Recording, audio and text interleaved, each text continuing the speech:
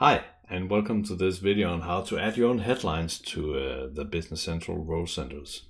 Hi, I'm Eric, and in this video we're going to add our own headlines to Business Central. And what do you mean by headlines? Let me show you. Here is my Business Central, and you can see on the role center I have, let's get rid of this message, I have some headlines. Good morning, and insights from last week, and your top customer and stuff like that. So how do you add one of these yourself? Okay, so if you go and look at blog posts and the documentation, it sounds really complicated. There's lots of stuff you need to do, and there is and the primary reason for this is that Microsoft wants the role center to use as little resources as possible. So let's look at one of the examples. Your top customers was something, and what did they buy? So that's not a number that's readily available. So you have to run through the customers, calculate all the balances and all the sales, and figure out which one is the top one. And you don't want to do that every time you show role centers. So you want to cache that information. And the whole concept of caching is what makes headlines so freaking complicated if you look at all the examples. But if what you want to show is not a complicated data to pick up, then you don't have to do all that. So let me actually show how to do create our own headline in a few lines of codes. So the first thing we need to know is that there is a different headline page. So this set, there's a different headline page part for each role center. So let's fire up the page inspector, Alt Control F1, grab this one, and oops, that was too quick.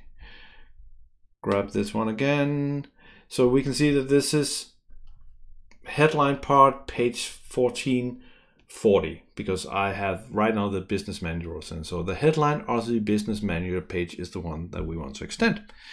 I have prepared, like a good chef, a fresh extension here.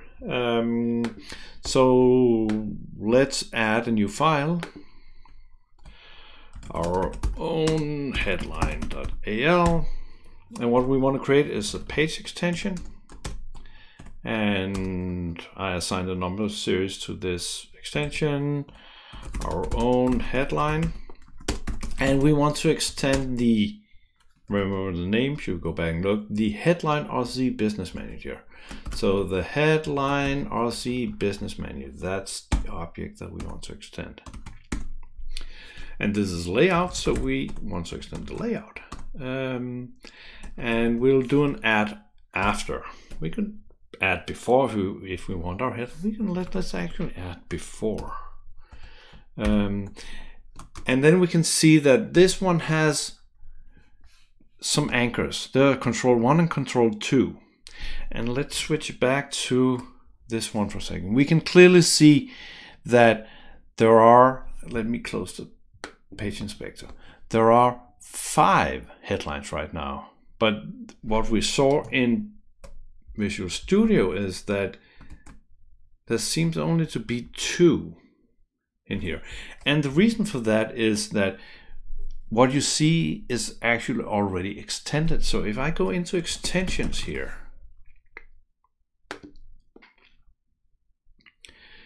we have an extension. Let me just locate it. This one, the essential business headlines. So this extension is actually adding the last 3. So the insight from last 3 months, the insight from last month, and the insight from last week. Those 3 are actually added by that extension. So only the first 2 are coming from the actual page. So let's go back and say, okay, we will add before control 1. And we'll add a field.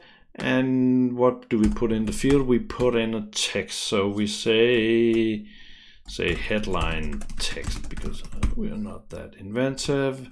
and we'll just do a quick trigger here saying on page open, on open page, we will say headline text equal hello from YouTube. There we go. And now we're going to insert this one here, add an application area because we need to add an application area. So that was 19 lines of code. Let's run it. F5.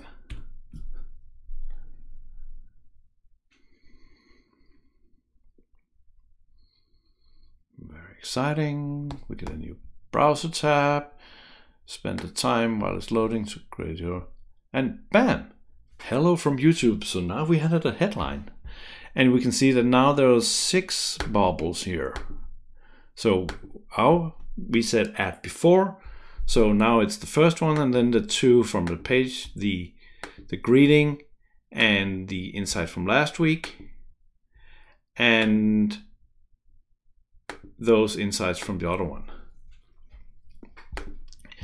We can do some other things that let's actually, so control 1, if we go up in here and do an F12 on this one, just stop the debugger.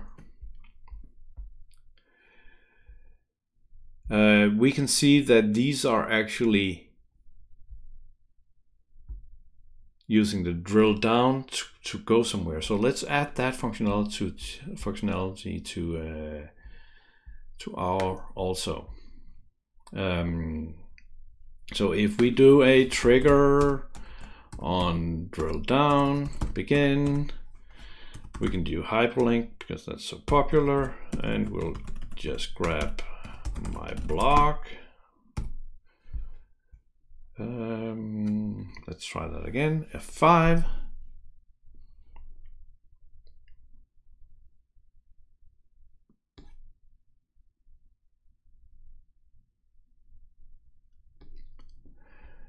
So now it's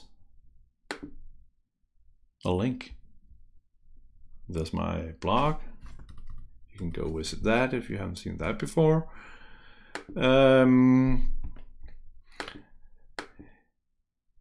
But there's one more trick. You can see this one. There are like something that's emphasized inside it. So how do we do that? Let's try go back. So here are our thing. The easiest way, and that's the theme of this video anyway. You actually add in a tag inside the emphasize. That's hot. So you add a tag inside your string. Hello, user! Exclamation point. So this is just a tag inside the string. I'll hit F5, compile this again.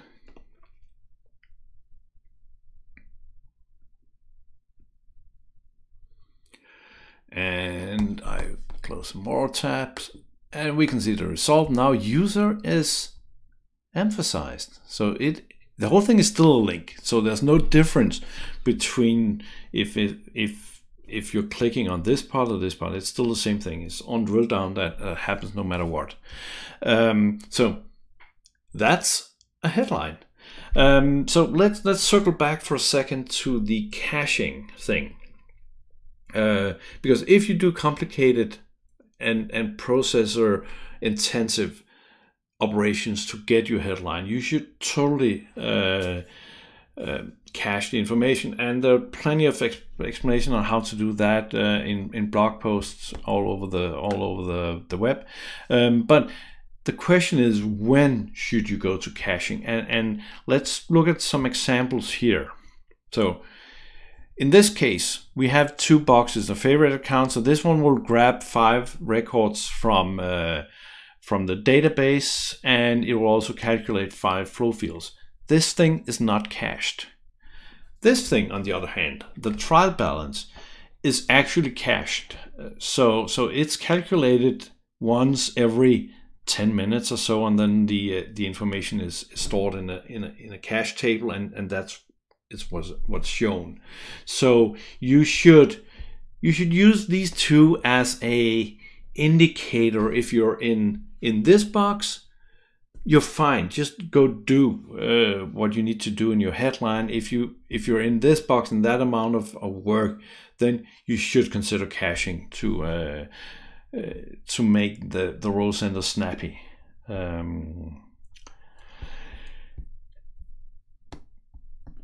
But adding these are a very, very simple thing. And you can, the only thing you need to remember is that we have only extended the business manager side. We have not touched anything else. So if you want to extend all row centers, you need to create multiple page extension, one for each headline part. And that's it. That's how you add your own headlines to Business Central. If you like videos like this, follow me on Twitter, subscribe to the YouTube channel, put your comments in below if there's something you need me to address. This video was made as a reply to a request in the Facebook group. That's also a very good place to hang out. And yeah, until next time, have fun.